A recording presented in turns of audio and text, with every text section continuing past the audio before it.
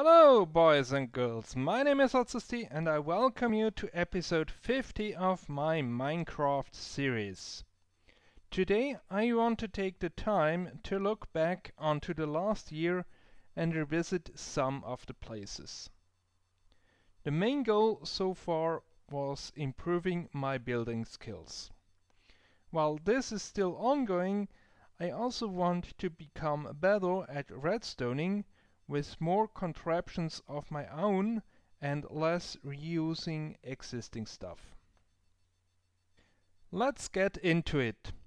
The first real build out here 2000 blocks west of spawn was a small agricultural area with a wheat farm, sheep pen, a cow pasture with a water vat, bees, then a cow stable and even a custom tree. Up to this day I'm quite happy with this build, as I have not seen the likes of it before or since. The only thing I do not like is the uniform shape of the roof, but I have no idea how I could improve that with the given blocks. Soon after, I started the huge project of our wizard tower that houses the nether portal, enchanting facilities and a brewing station at the top. Then I dug out a huge ravine around it and filled the lower layers with some glass fog effect. I think I should have done a few more glass layers. Below this there is also a simple slime farm. It turned out that the ravine was not wide enough to have a grand bridge leading over it, so I ended up with this nice compromise. The walls were all custom built, and I learned a lot when it comes to terraforming. A job that takes quite a bit of time, so I just put in the last touches on it before this episode. Towards the water, I let the ocean fall down into the abyss and created a bit of foam using glass. As the fog effect required lots of black dye, I created an ink farm and decorated it with a concept of my own. This decoration is still not yet complete, so I will be back here soon. When I finally got the hang on flying, maybe also coupled with recent Minecraft updates that make it easier, the gunpowder consumption increased, so a farm was in order, for which I just recently finished the decoration as an oil rig. As I rely heavily on villages to trade all kinds of goods, I needed a place for them to stay early on. This was the container ship. As it recently completely filled up, I added another bigger ship on its side. The oil tanker ties in nicely with the oil platform scene. I also dug a huge hole that stretches from the far end of the ravine all the way to the ships and goes down to bedrock. The goal was to have my smelter array down there that is solely fueled by bamboo.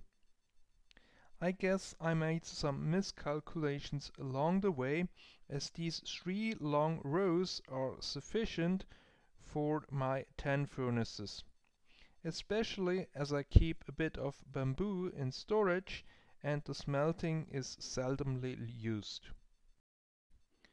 The smelter output leads into another large cavern right under the ships. This space is better used as it houses the sorting and storage facilities. Items are stored in 4 different ways. Items that I have a lot of, or at least expect to have, are sorted and packed into shulker boxes. Other items that I still have quite a few are sorted and put into chests.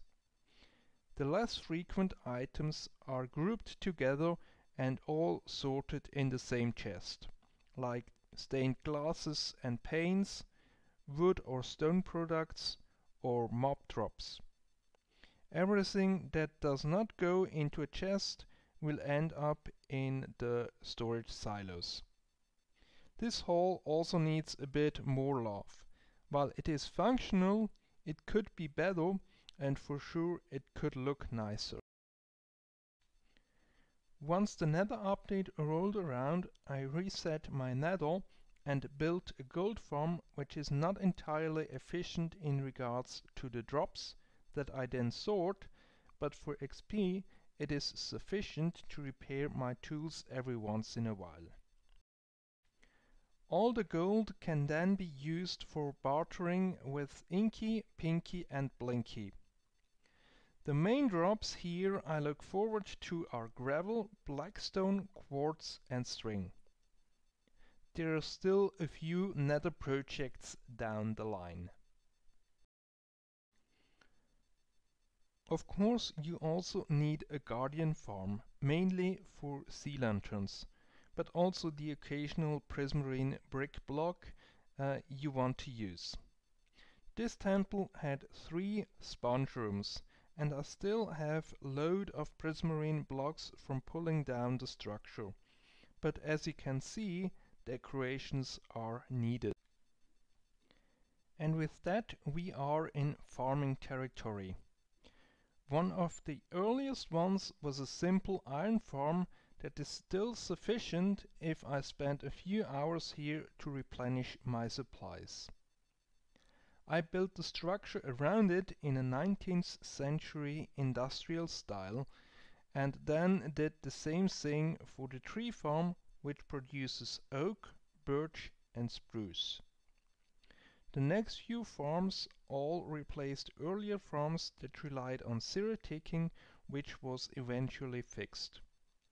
These were cactus in the sandstone business tower and sugarcane in the futuristic tower. To complement these two, I built another one for melons and pumpkins. All overproduction is converted into bone meal for the wood farms.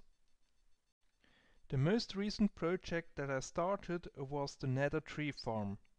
So far I only got the nursery for the fungi in the basement, but for that I came up with all the redstone myself.